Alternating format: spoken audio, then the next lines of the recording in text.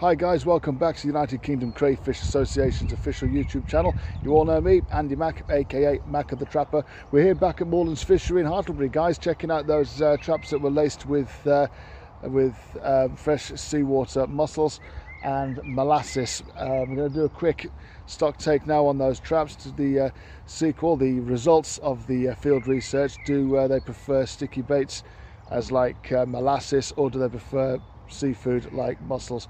So as you can see, beautiful day here today in Worcestershire. Let's pull those traps in and let's see what's in there. Okay guys, first trap. As you can see, that blue float there, nice and visible.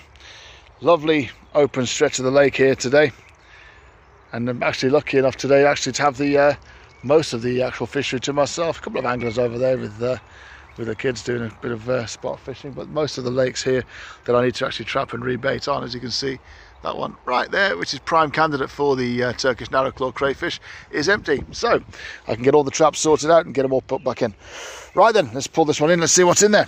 Remember, this is field test research on behalf of Crayfish USA to see the difference between molasses, that's the black treacle, or the fresh saltwater sea mussels. Okay, let's have a look at what's in the first trap. This is for the molasses.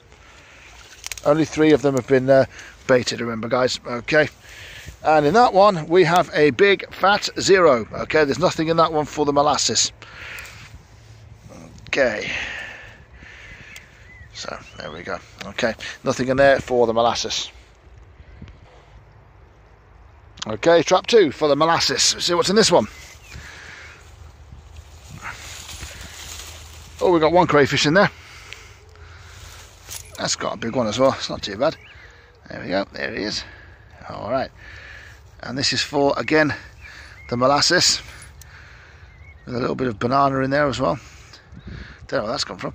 But yeah, okay, we've got 1 crayfish in there for trap number 2. Okay.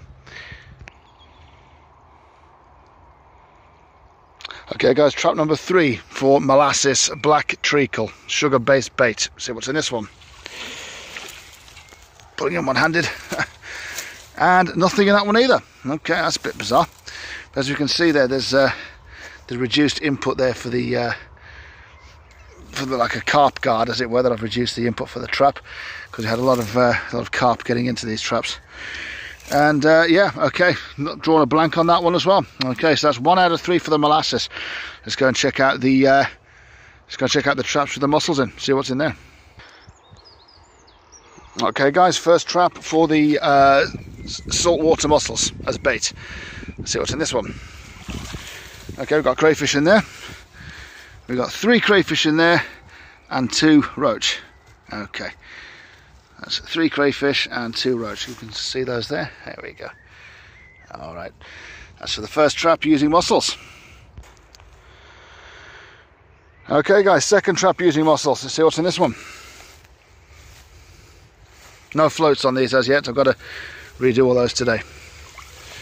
And what's in here? Not a sausage. Actually see the mussels down there. The bait's completely untouched. Okay, that's quite bizarre. There's no blockage there from the trap or anything. So nothing for the second trap using mussels. Okay guys, and third and final trap using mussels, as you can see here, secured by mega peg with the high visibility line.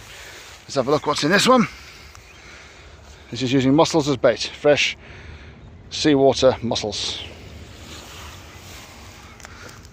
And in there we have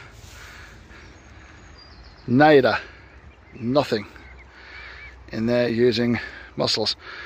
Okay, so that's 3 in 1 trap out of 3 traps. That's an average of 1 per trap. And then there's 1 in the far lake out of 3 traps. So 2 empty and 1 in 1 trap. So okay, there we go. Okay guys, interesting result there.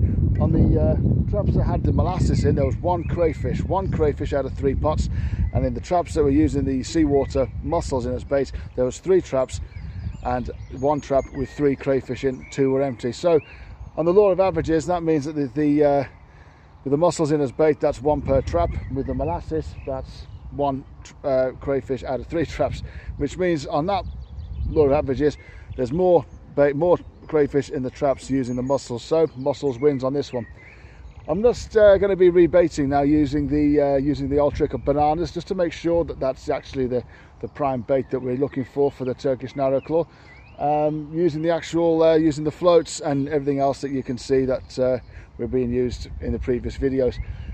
Just a short video today, guys. Like I say, there's only 6 traps to pull in and to test using 2 different types of bait, and on this occasion molasses, thumbs down, saltwater mussels, thumbs up. So like I say, there's only 6 traps to bait and do the test on. So out of the law of averages, this means that the saltwater mussels win on this occasion. That's about it for now, guys. I've got to get these pots rebaited, get them all put back into the lake. So until next time, guys, I'm Andy Mack, and you are watching the official YouTube channel of the UKCA in action. Until next time, guys, keep it safe, keep it cray, keep it UKCA, and I'll see you on the next one. Bye for now.